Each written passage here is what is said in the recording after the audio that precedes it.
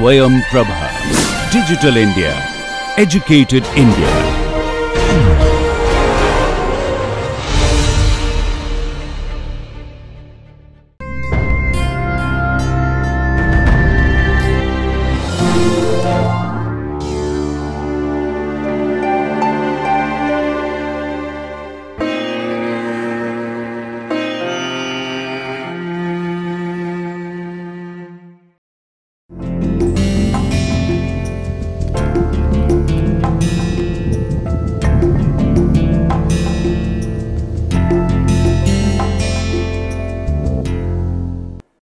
So, in the last lecture we had looked at Fick's first law, and just to restate it again, the Fick's first law of diffusion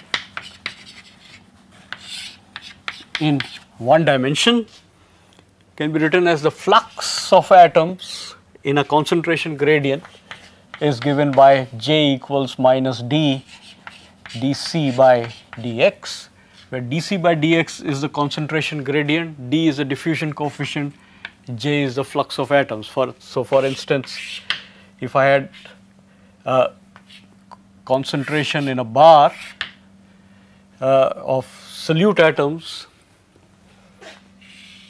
in this fashion, then the slope of this line is dC by dx, and this will indicate, this particular relationship of Fick's first law will indicate that flux of solute atoms would take place from higher concentration to lower concentration. We had seen this relationship in another context in the lectures on diffusional growth.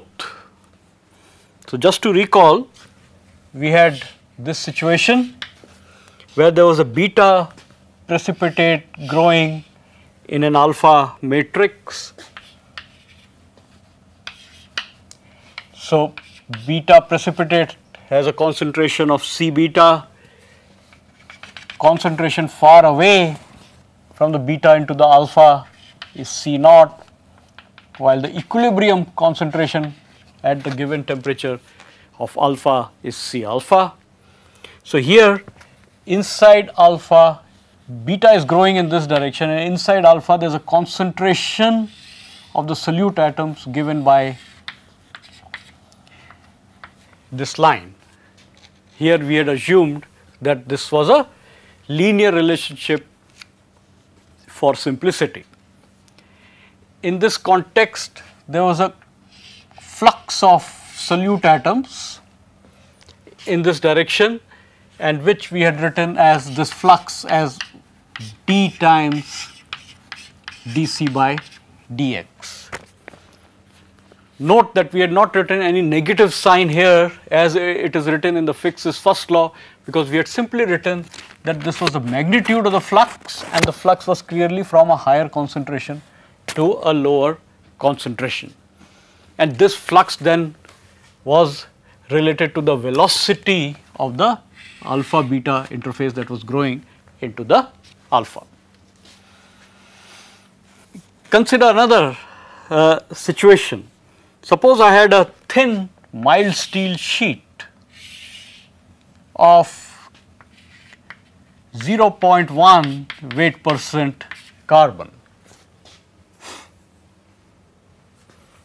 or let me make it 0.15 weight% carbon, and let us say I have a decarburizing gas on this side of the mild steel sheet,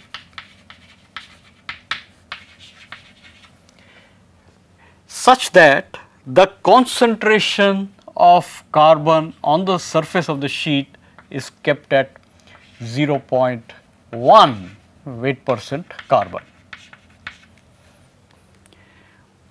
On this side, on this surface of the sheet, we have a carburizing gas.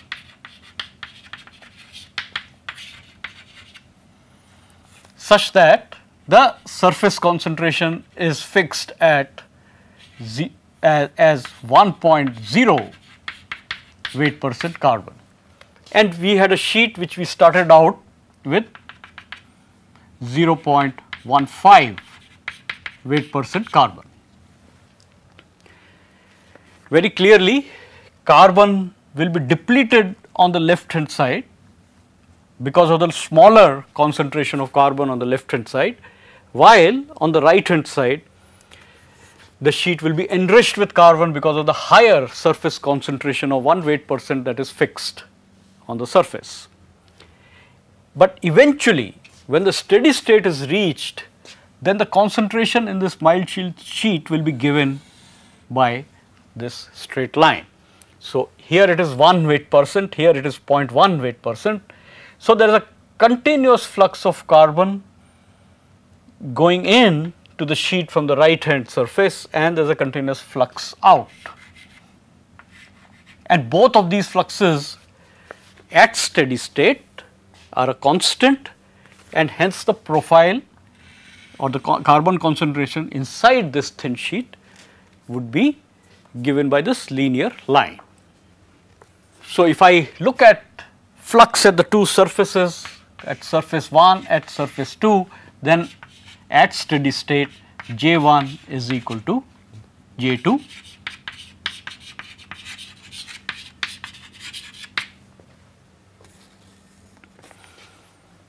Now consider another situation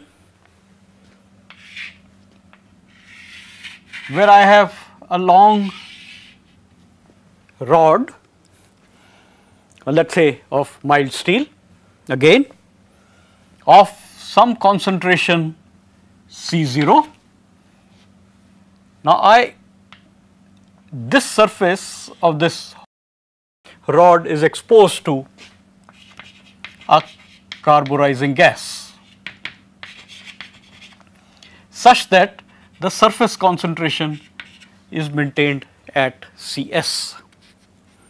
So, if I plot how the carbon concentration varies at different times, so this is my fixed surface concentration. At time t equal to 0, the carbon content in this mild steel sheet is simply C0 everywhere. So, this is the situation, this is the concentration profile at t equal to 0. But we are keeping this at some high temperature so that carbon atoms can diffuse. After some time, the concentration profile would become something like this. So, this is at some time t greater than 0. Now, if I look at the fluxes at different locations in this material, so if I look at the flux of carbon atoms on this plane A and plane B. So, there is a flux of carbon atoms going into this and the flux going across the two planes A and B. So, if I look at what is the flux at A and what is the flux at B. So, flux at A, JA is given by, will be related to the slope at point A of the curve. Flux at B would be related to the slope at point B of the curve, and very clearly the slope at A is larger than the slope at B. And if I look at the Fick's first law, it will tell me, because D being constant at both A and B, JA would be greater than JB. Very clearly, if I look at this element in this region of the material, there are more carbon atoms entering this region than the number of carbon atoms leaving this region, because there is a higher flux entering the region as compared to the flux of carbon atoms leaving this region. So, there is going to be a build up of carbon atoms as a function of time, and slowly as time increases, these profiles would keep becoming like this with increasing carbon content at various locations. Clearly, there is a time dependence in this diffusion, and we should try to see how we can quantitatively assess this time diffusion and how these concentration profiles will change with increasing time. So, let us consider the situation in this manner. A rod whose area of cross section is A, and if I look at the concentration profile of the solute atoms in this rod, so concentration of solute given by C as a function of distance, this profile is no longer a straight line as we had been taking, but as a curve. And let us consider a small region, a small element in this rod, where we will analyze how the concentration is going to change in this region as a function of time. So, let us consider this as plane 1 and consider this as plane 2, and these two planes are located at, plane 1 is located at x, plane 2 is located at x plus a small increment delta x. So, we are looking at a small element delta x, and the area of cross section of this element is A. So, what is the flux at across the plane 1? So, number of atoms diffusing across plane 1 per unit area per unit time. So, let me write this flux, and this directly comes from Fick's first law, which tells me that the flux should be minus d times the concentration gradient at plane 1 dc by dx. So, therefore, flux at plane 1 would be minus d, the diffusion coefficient, dc by dx, the slope of the concentration profile at plane 1.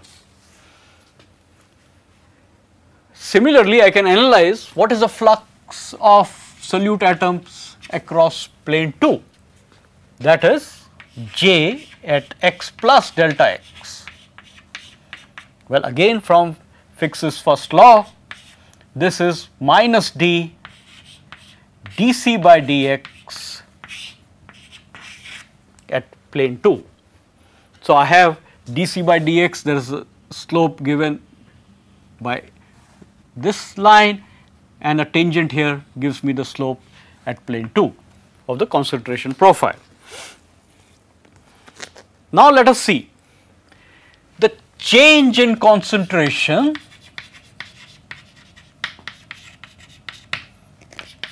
in the element delta x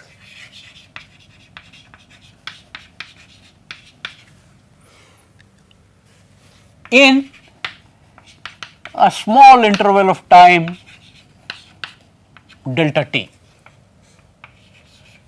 So, what is the change in concentration of delta x inside this element after time delta t?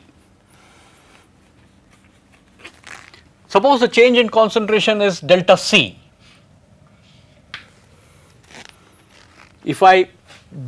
So this concentration is number of solute atoms or moles of solute atoms per unit volume. So let me multiply this delta c by the volume of this element, and the volume of this element is simply A times delta x. A the area of cross section and delta x is the length of the element. So, this is the total change in concentration in time delta t. This should be equal to the rate at which solute atoms are entering this element minus the rate at which the solute atoms are leaving this element from plane 2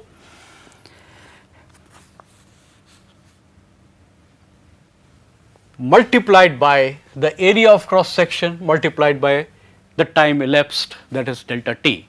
So, Jx minus Jx plus delta x, this is the net flux per unit area per unit time. So, I multiply it by area and multiply it by time delta t. So, this represents on the right hand side the again the change in concentration after time delta t. So, both of these sides, the left hand side also represents the same thing and the right hand side is also representing the same thing. I can delete this area of cross section and rewrite this equation as delta C upon delta T equals,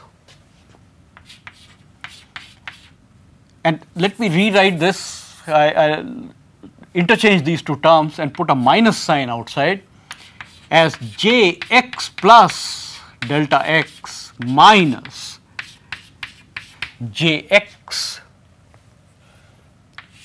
divided by delta x.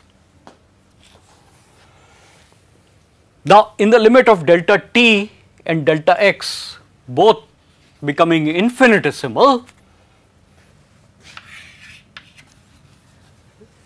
this relationship can simply be written as, in terms of partial derivatives, del C by del t equals minus del Jx by del x.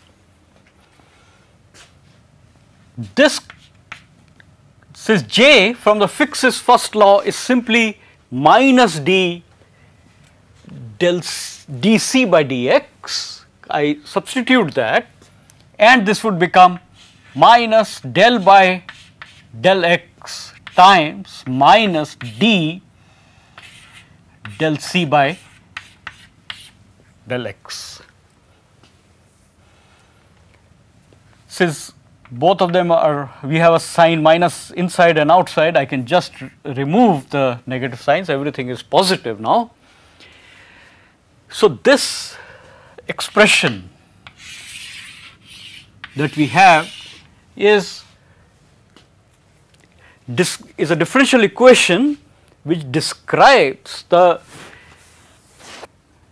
change in concentration as a function of both distance and time, x and t. This relationship is also called as Fick's second law. This is written in one dimension, one can generalize this to 3 dimensions as well.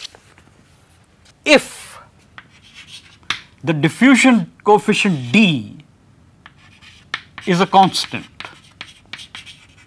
which in many situations we can assume, then Fick's second law can be written as, essentially we can take the diffusion coefficient out of the differential and it can be written as del C by del t is equal to d del square C by del x square. So, this is Fick's second law in 1 dimensions. So, the solutions to this Fick's second law, we would be able to solve problems like this as to how the concentration profile would vary as a function of time. So, therefore, the next step is, let us explore the solutions to this particular differential equation. So, let us look at solutions to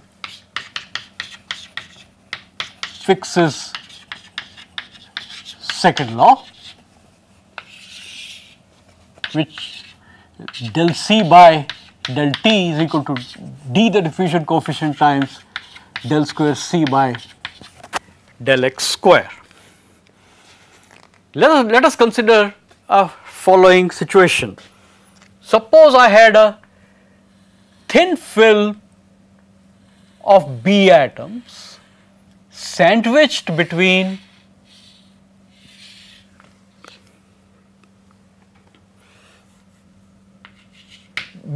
two rods of long rods of A atoms. So I have a thin film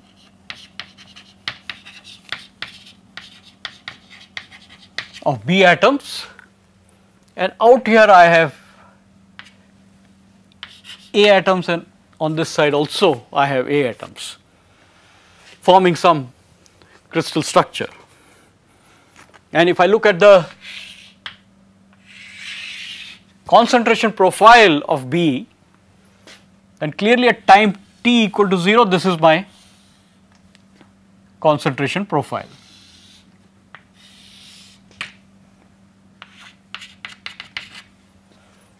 However, after some time t1, let us say, this profile would have become something like this, provided the temperature was high enough for appreciable diffusion to take place. So, this could be at time t1.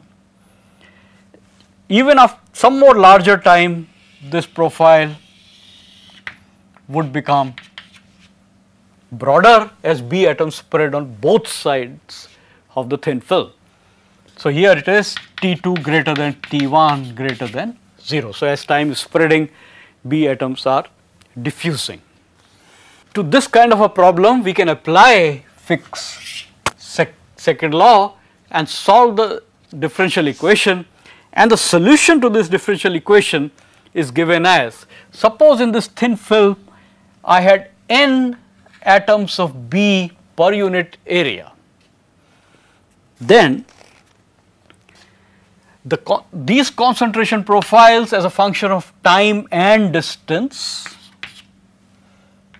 is given by the following solution of the Fick's second law.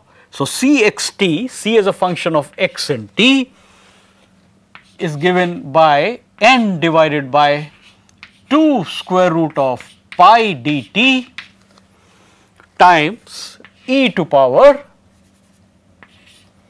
minus x square upon 4 dt. So, this is a solution, this is one of the solutions of the Fick's second law for a situation like this. So, as this is giving me now the concentration profile as a function of both distance and time, you can verify that this is actually indeed the solution to the differential equation is by substituting this solution back into the differential equation, which means that you on the left hand side you will compute by taking the derivative with respect to time, right hand side you will take the second derivative of concentration C with respect to the distance x, and both the left hand side and the right hand side must be equated for verifying the solution. You can also have a situation like this, that I have a long rod and at the end of this rod I coat a thin film of B atoms,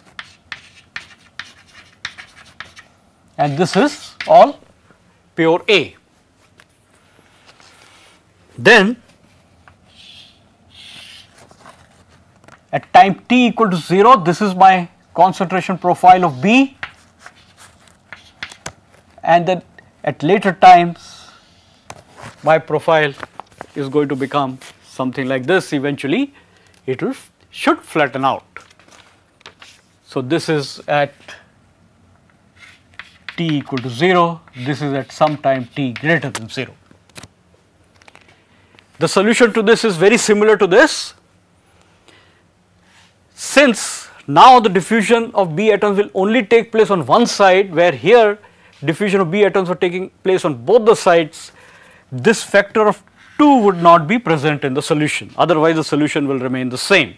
And hence the solution to this is simply Cxt is equal to n divided by square root pi dt e to power minus x square upon 4 dt.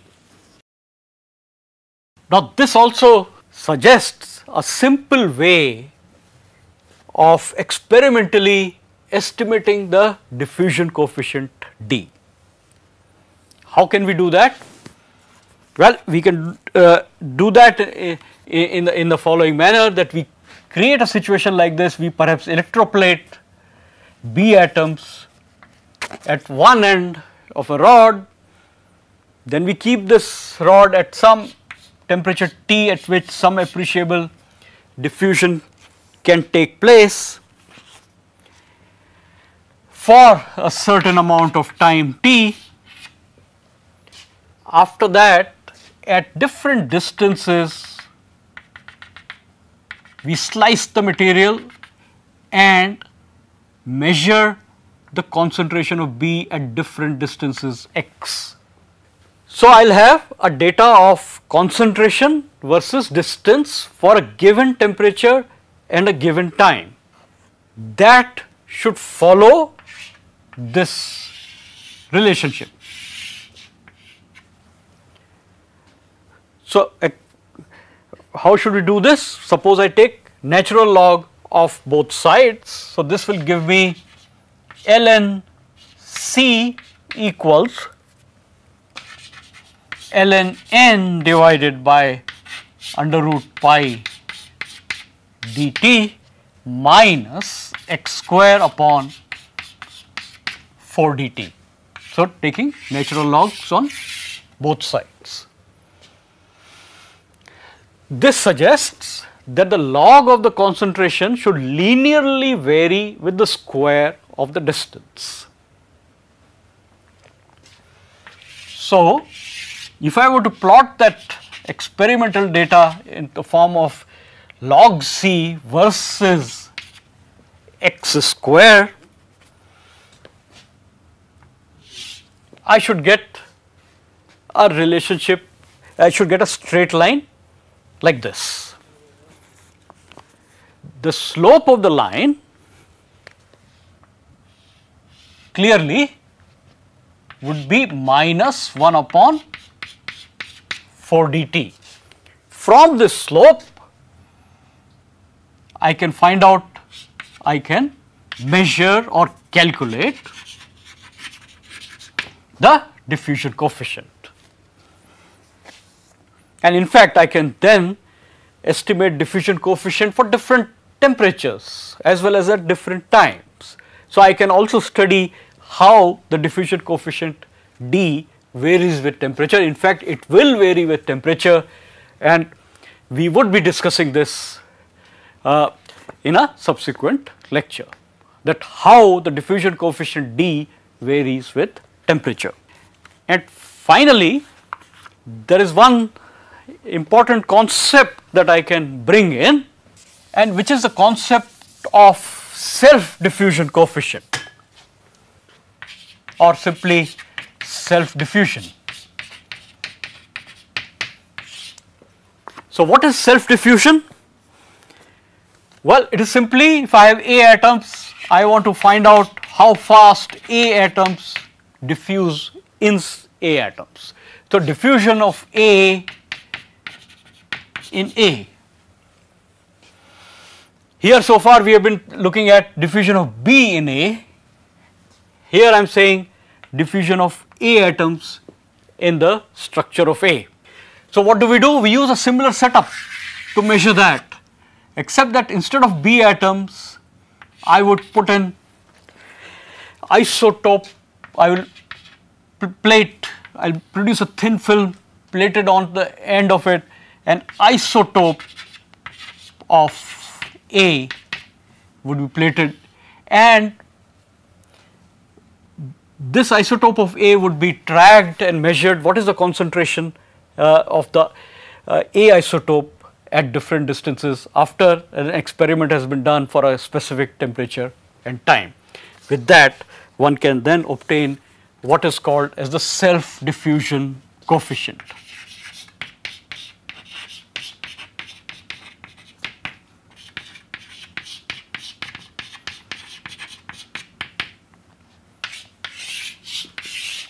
With this, I stop here and will continue in the next lecture.